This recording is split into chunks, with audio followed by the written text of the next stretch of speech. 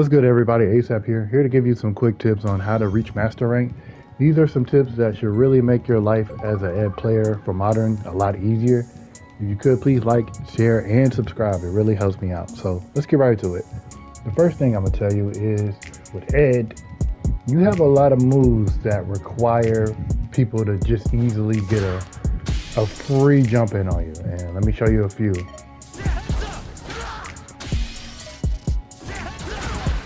That's a free jump in right there. You have anyone that just decides to just jump your flicker, you got to be careful of people jumping in on you. So that's the first thing. Be wary of throwing your special moves out because people will just jump in on you. As an ed player, when I go against ed, I'm jumping in on them. So be careful of that. The second thing is anti-air. Your anti-air game needs to be on point with ed because people are going to jump at you. And I mean, people will jump at you. I just told you the first reason why. So with the anti-air game, just keep it simple. Just keep it simple right there. And quarter circle back. Now the reason I say use the quarter circle back, because sometimes that heavy will just miss, especially at the wrong angle. And bam, they can punish you for that. So always do the light version.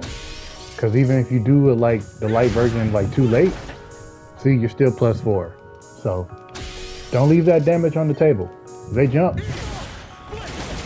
hit them with that every single time. You need that. That's 14 damage. You need that right there. All right, the second thing is you need to throw a lot of strike grab mix-up. You need to do a lot of lows into that.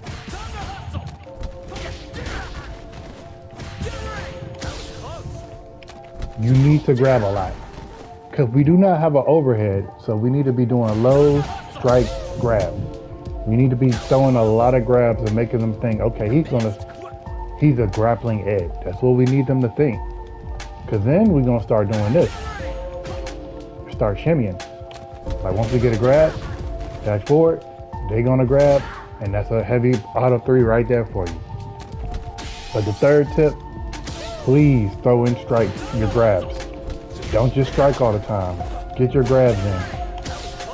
Get your grabs in so that way you can start opening up your game. If you're not throwing in grabs, they're just gonna hold block and it's gonna be really hard for you to open them up. The fourth and final tip is we have, I don't know if you noticed, I hope you noticed by now, but our buttons are kind of slow.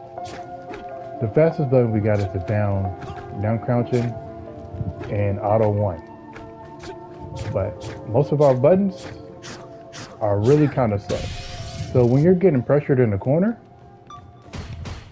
by a Ken who has 4 frame jabs, you'll notice it's kind of hard to match back with him.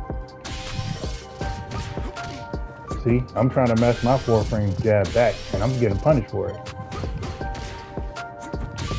I will say with ed, when you're in a corner, this is literally the worst place you can be and you need to figure out a way to get out of it quickly. You just simply jump out or wait to block and then punish with that. So that's the best advice I can give you on that one, but really in the corner with ed, it really sucks. You really don't want to be in the corner with ed because our moves are too slow. And the only way we got people to get off us is a crouching light or a DP. So please be careful with that. And that's all I really got. Oh, and the last tip is combos. Obviously, you need to practice your combos. You need to get the maximum amount of damage with your combos. Because Auto 3 only going to carry you so far. And now, trust me, it's only going to carry you so far. So please practice your combos. And that's really all I got. With that being said, please have a nice day. This is ASAP Green signing off.